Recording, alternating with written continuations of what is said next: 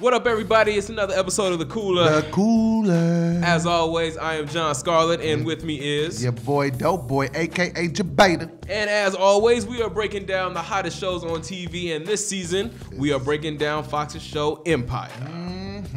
All right, so episode 9 aired last night called My Bad Parts. And give you guys a quick recap, Lucius wants to send a message to Hakeem, so he has Fredericks debut her song Shots Fired, which is really just a big-ass diss to Hakeem. It was. Very much so. So in response, Hakeem challenges Gats to a rap battle over the right to be called a lion. Well, let's just start from the bottom and go up to the top. Yeah, Anika, we knew Anika was going to go crazy. We knew she had some issues, and we knew she was going to be a volatile figure. Now she has kidnapped his boo, and she's with his child. I knew this was coming. Like, I knew something with her was going to arc.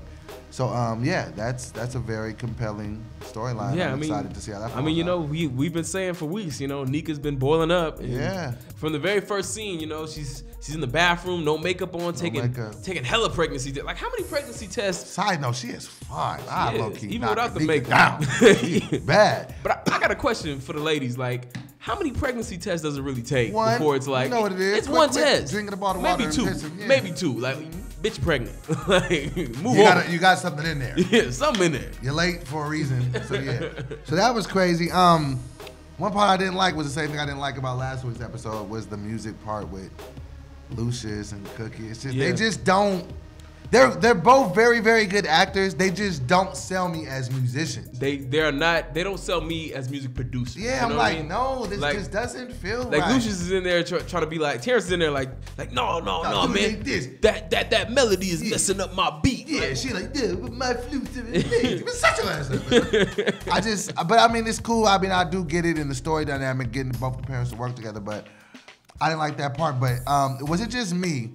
Or did the rap battle feel very Meek and Drake-ish? Yeah, it did. It felt like, and that was they get washed by the. Yeah. I definitely think that was the message being told with the whole battle is that like you got this really hood street artist with actual bars going up against a flashy performer, dancing, singing, you know what I mean? Type. It's like more of a whole polished act. Right, Hakeem is definitely more of an entertainer, a performer.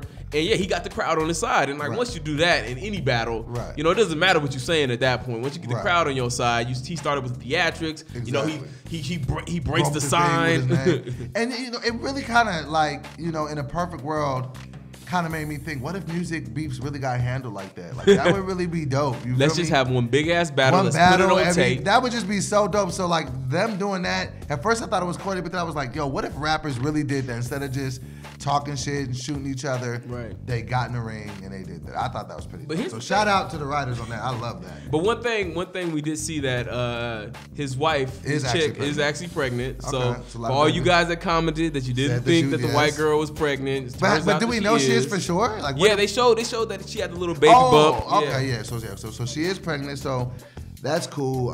Cookie's sister showing up. I was just like, who cares? I mean, we forgot one part on here when Cookie's boo got into it with Hakeem. Oh yeah. She smacked the shit out that nigga. Yeah, she's like, that's my son. Not mess with my son. Cookie. One thing Cookie has stayed consistent with is she loves her kids and she would do anything for her kids. And she's genuinely proud of them when they succeed. Like even when Jamal gets the Pepsi deal, Cookie's the first one standing up, clapping. Right. You know what I mean? So, Lucius is kind of a little salty. He was a little salty. Lucius is. What was your what the F moment? What was your moment that kind of just took you there?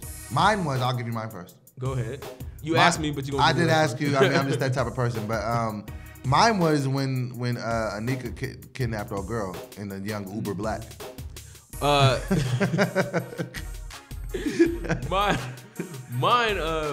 was another Anika scene. Was with her and Hakeem on the couch when Hakeem said, "Yo, I'm in love." I'm in love. Yeah. That was and her face is just her like. Her face just dropped because she keep taking L's. Like, excuse me. Like, and then he told her, "This is the coldest bar." Like, he told her like, "But we still homies, right?" Yeah, he was a sucker for that. Like, at some point, you got to know you can't do a woman like that. Women got feelings and emotions that they don't always know how to deal with. That's what I've learned about their species. You can't just tell a woman that, and she got your baby in her stomach. He didn't know that. She gonna mess around and kill Senorita. Oh yeah. I think she got it in her just to smack something down. Because she about that. Yeah, and I definitely think she's keeping that baby. Because if you remember the conversation that she had with the white girl, the girl told her like, you know what, Lucius, that's the ticket. Lucius has never been more caring than when he found out that I was pregnant. Right. So, you know, Nika's like she. But see, this is the point where I feel like the show teeters on unrealisticness, because now this is the second time. Not only did Lucius get old girl, Jamal's girl pregnant in that situation, so now we got Hakeem getting his dad's ex pregnant. It's like, right. That doesn't really happen in real life, guys. Like, I mean, you never know, man. Several times in one family. It's some hood ass families out there. You know, the dad was dating a younger chick, and she went with the son instead. Like, it happens. But it doesn't. I don't know. I'm just like, when I see that, I'm like, What are your predictions for next week?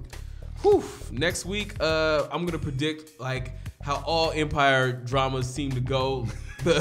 All the plot lines will be solved, and we'll find out. Because we've only got one more episode before the fall finale. Yeah. So we'll find out what's going on with Anika, and will she tell him about her pregnancy or not? And we'll find out what she does with the little Latina bride. What do you think's gonna happen with Frida Gatz?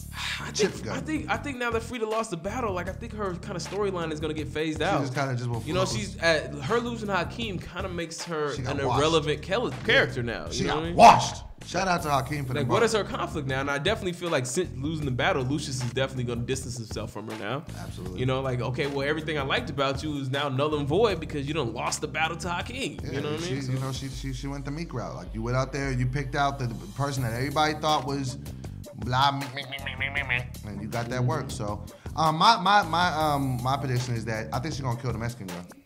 Anika is.